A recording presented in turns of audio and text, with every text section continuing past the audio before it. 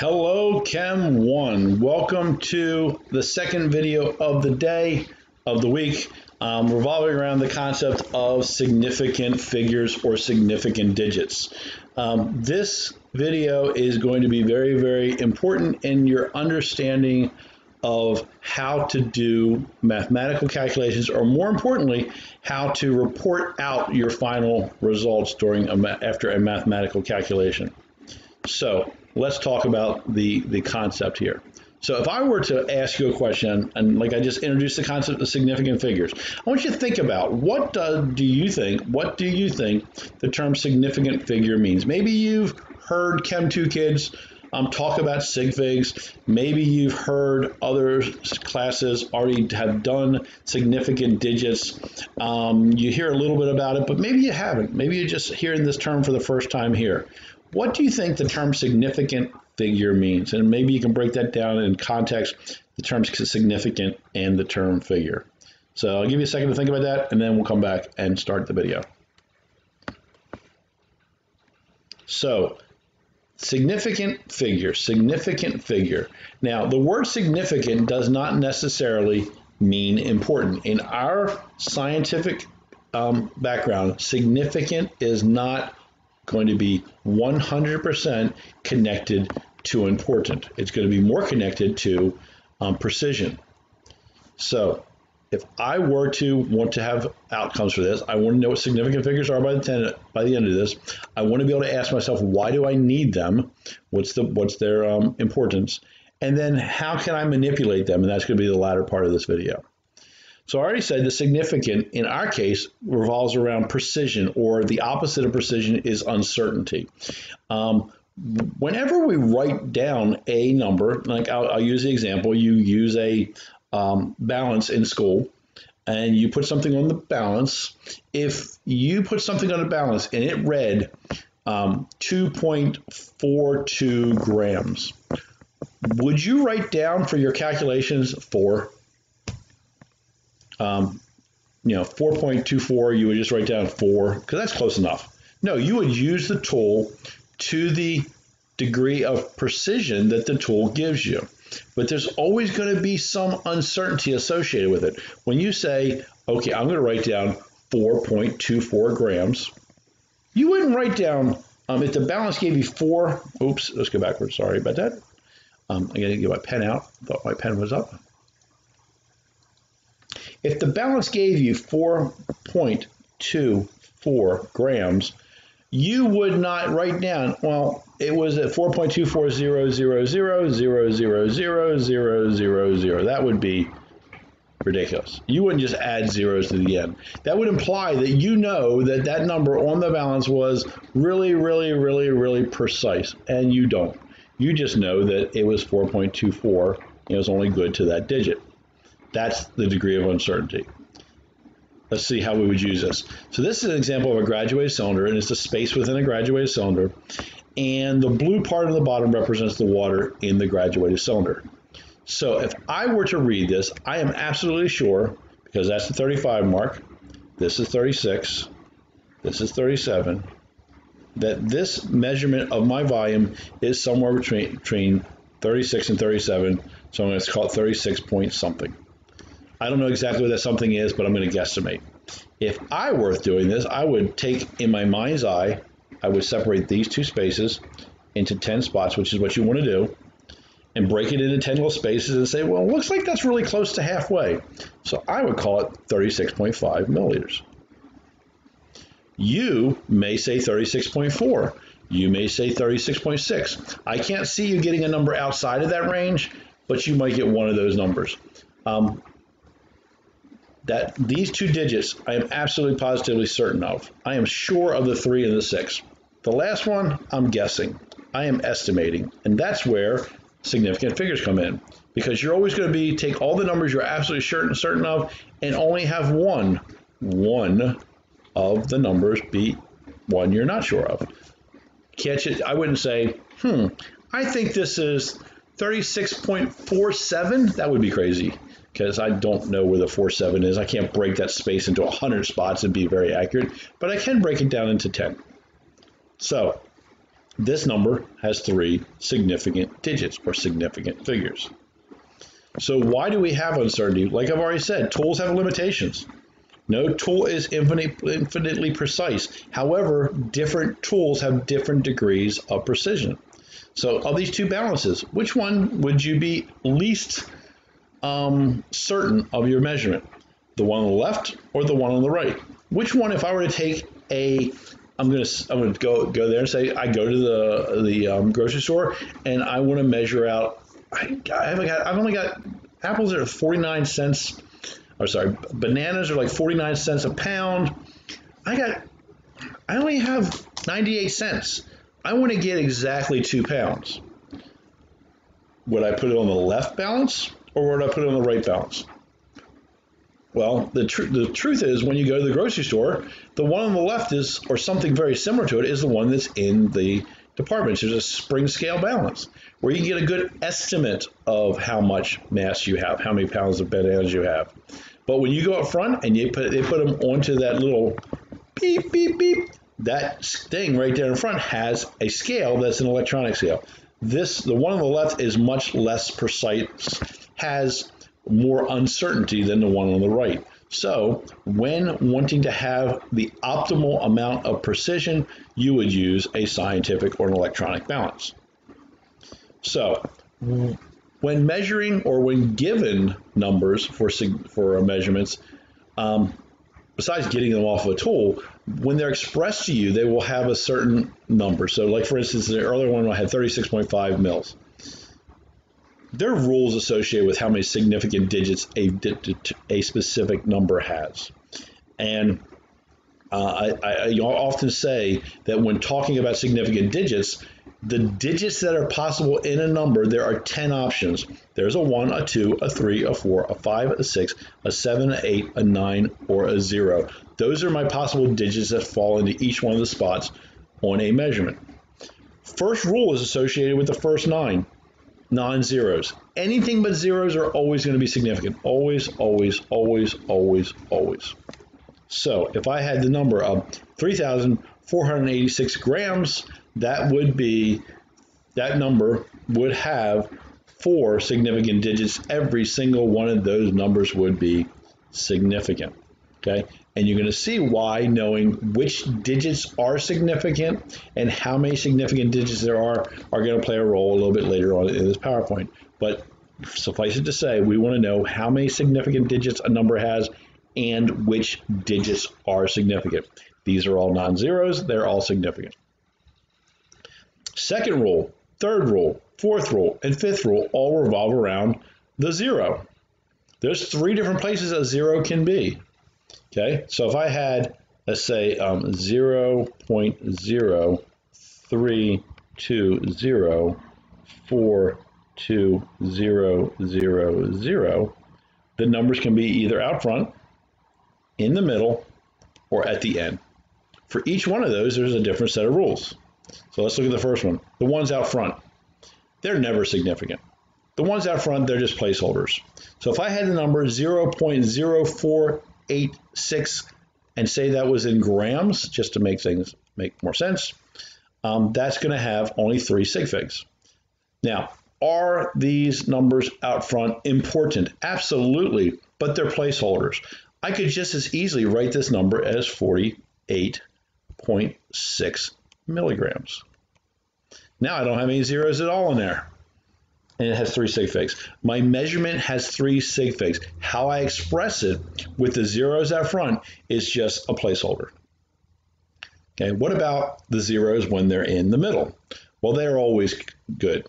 Okay, it just so happens that that number in the middle we're sure of. We said that we're always going to have ones we're absolutely sure of, and then one we're going to be estimating. We are sure of that 0. We are absolutely sure of that 0, so that's going to be significant. So this number has 4 significant digits. What about in the back? Well, there's a condition to the back, the trailing zeros. Trailing zeros are only significant if the number contains a decimal point. So if the number contains a decimal point, it's going to be significant. So 9.300 has 4 significant figures. But if we had 9, 3, 0.00 with no decimal point, that would only have 2. A decimal point makes a difference. Sometimes we're going to have exact numbers. Exact numbers for the case of the calculations, which we're going to talk about next, will have an infinite number of sig figs. Every single number is going to be significant. So if I had 1,000 milliliters in a meter, there's this exact number. That's a defined value that has 3 significant digits. If I had 2.54 centimeters in an inch, some would argue, I will argue against it, but some will argue that that is an exact measurement that has 3 significant digits. But what they're saying is that that's going to have infinite. That's going to be a defined value. Again, I would argue that, but your book and the PowerPoints we use and the handouts we use are all going to use 2.54 as having an unlimited number of sig figs as being defined value. So how do we avoid ambiguity? What is ambiguity? Ambiguity is when you're not sure and the number doesn't, as it's written, doesn't express the number of sig figs that you want it to. And the number they use is 200. So they use the number 200. Let me pick a different color pen so my writing can be stand out relative to what's on the slide. So say I have the number 200. They use the number 200. Well, that number as written looks like it only has 1 sig fig.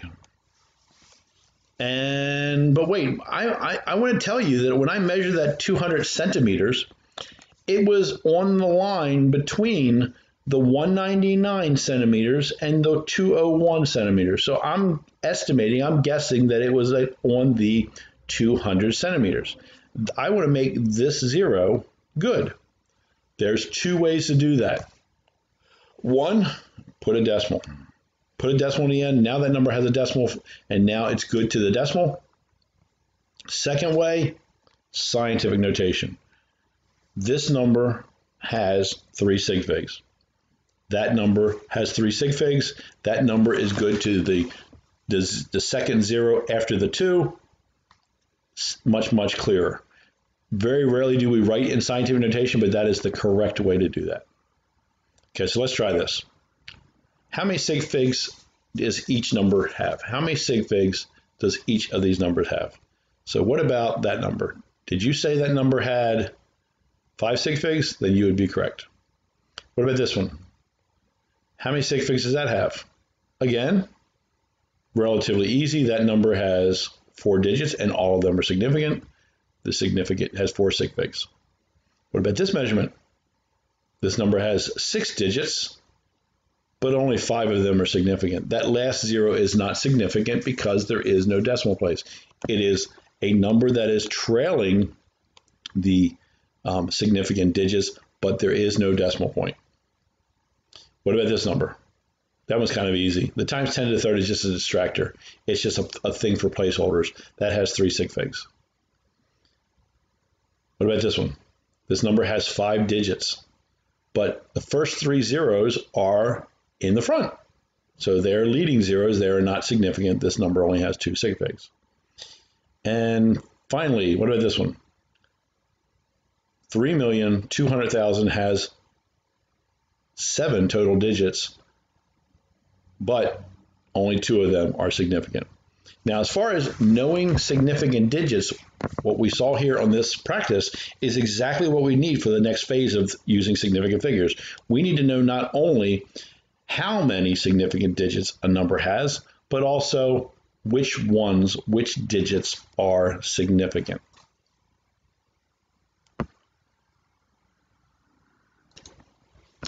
So what are we going to do with these significant digits? What are we going to do with these significant figures? Well, it all revolves around using math. In middle school, or even in physics, you might have been asked to do calculations. And here's a typical calculation that happens in physical science, where you take a mass of something and you take a volume of something, and they ask you to calculate the density. Now, what would you do? Well, if you know that density is nothing more than mass divided by volume, you want to calculate the density. Density is mass divided by volume. You're going to take the 2 numbers that you're given, the mass and the volume, and put them into the equation.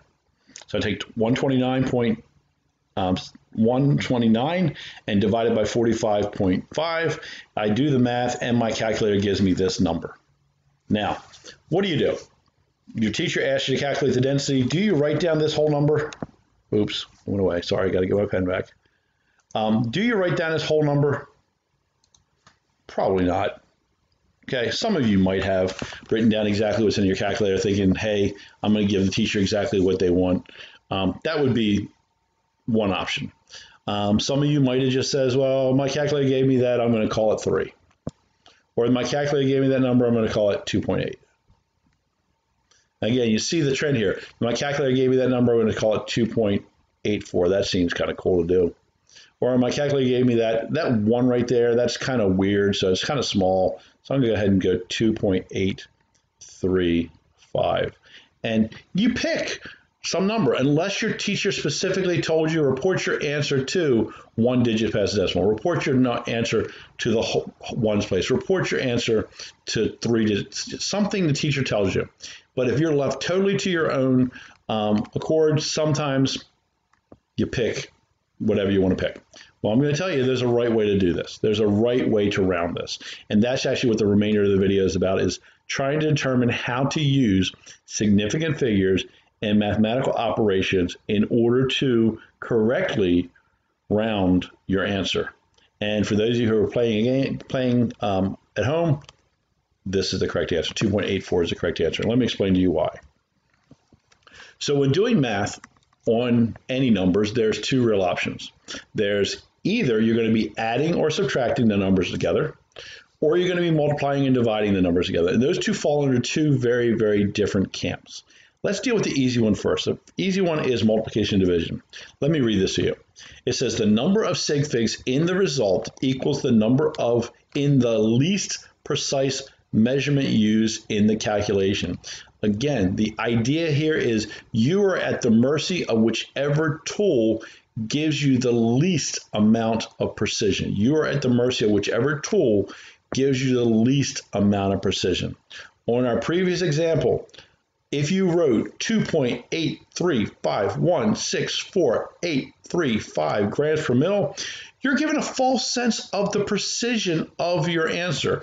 I am sure that it is good out to the, whatever that is, 9th decimal place. That's crazy, especially considering you used the balance poorly by only using the to the ones place, and your graduated cylinder not so bad. So it gives you definitely a false sense of precision. So how do we do this? We go ahead and we would ultimately just multiply the numbers together, and I get, what is that, 12.76, and then I'm going to round it. So 12.76 rounded to 2 sig figs is 13. Why 2 sig figs? Well, 6.38 has 3 sig figs, and 2.0 has 2 sig figs, and the least precise measurement is the one that has 2. So therefore, I have to round only to 2 significant digits. So let's see if we can do this on your own. So if I want to multiply these 2 numbers together and my calculator gives me this number, what answer would I give? Well, considering the 7.0 only has 2 sig figs, I can only report my number to 2 sig figs. So I have 23. What about these 2? So if I do that, I get this number. Whoa, 100 divided by 23.7. I get a really crazy number. But considering 23.7 only has 3 sig figs, I can only report to 3 sig figs. 0.02 times 2.371. This is what my calculator gives me. But again, because the 0.2 only has 1 sig fig, I can only report to 1 sig fig. What about these 2? Actually, both of them have 2 significant digits. So when I do the division here, I can only report my answer to 2 sig figs. 18.2 times 3.23. Do the math, I get this number, big snarly number. And because 3.23 only has 3 sig figs, I can only report to 3 sig figs. So I have to round and get rid of that 2 and bump it down so the 7 stays, and since it's a 2, put a 0 in that spot. Don't lose the 2. Don't lose the spot. You wouldn't report 587. That would be weird. You put something in that spot to fill the hole. What about these two? Do the math. I get this. And then since 2.87 has only 3 sig figs, then I round to 3 sig figs. Okay. What about the other camp? The other camp is a little more complicated, but used a whole lot less especially in chemistry, and that is the addition subtraction. So for addition subtraction, the rule is that the number of decimal places in the result equals the number of decimal places in the least precise measurement. So we're looking now at number of digits. So let's look at this. So here's an example. There it is. If I add 6.8 to 11.934, what's going to happen here is I notice that this number has 1 digit past the decimal. This one has 3. So because of that, I have to round to the least precise tools measurement, which means I have to round to the tenths place, 1 digit past the decimal. So when I round this number at the bottom to 1 digit past the decimal, I get 18.7. It has only 3 sig figs. My first number has 2 sig figs. My last number has 5. My answer has 3. Because with addition subtraction, you're not talking about number of significant digits. You're talking about location of the last sig fig. Which tool is least precise? Let's look at some examples. So if I want to do this math, add these two numbers together, this is what my calculator gives me. But because this tool goes only to 1 digit past the decimal, my answer can only go to 1 digit past the decimal. If I want to subtract these two numbers, this is what my calculator gives me. But because the first tool only goes 1 digit past the decimal, my answer can only go 1 digit past the decimal. If I want to add these two numbers together, this is what I get. But this first number goes only 2 digits past the decimal, whereas the second one goes 3. So I can only round to 2 digits past the decimal, so I get 2.39. I do the math on these two. This is what my calculator gives me. You'll notice on all the examples, first thing you do, just punch the numbers into the calculator and then determine what you're going to do. Don't round everything ahead of time. Just punch the numbers as they're given into the calculator and then go back and determine how you're going to round. This number has only 1 digit past the decimal, so my answer can only have 1 digit past the decimal. Add these two together. Again, this first number only has 1 digit past the decimal, where the second has 2, so I can only report to 1. And then this was tricky. I put these two in the calculator, I subtract them, and this is what I get. But both of these numbers have 3 digits past the decimal. This number only has 2. So I actually have to add a 0 to make sure that this has 3 digits past the decimal. And that's significant figures. Okay, so that wraps up the concept of significant figures. On all calculations that you're going to be doing for the next 2 or 3 weeks, anytime you punch numbers into a calculator, the very last thing you should ask yourself is to how many significant digits, how many significant figures should I report my final answer?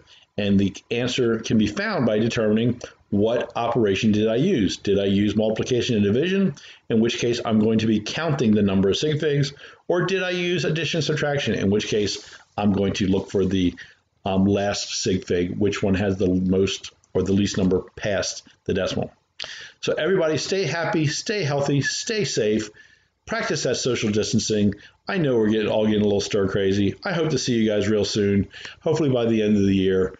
And I can say this for the first time now because you know what they are. Sig figs really do matter. Sig figs matter. Take care. Toodles.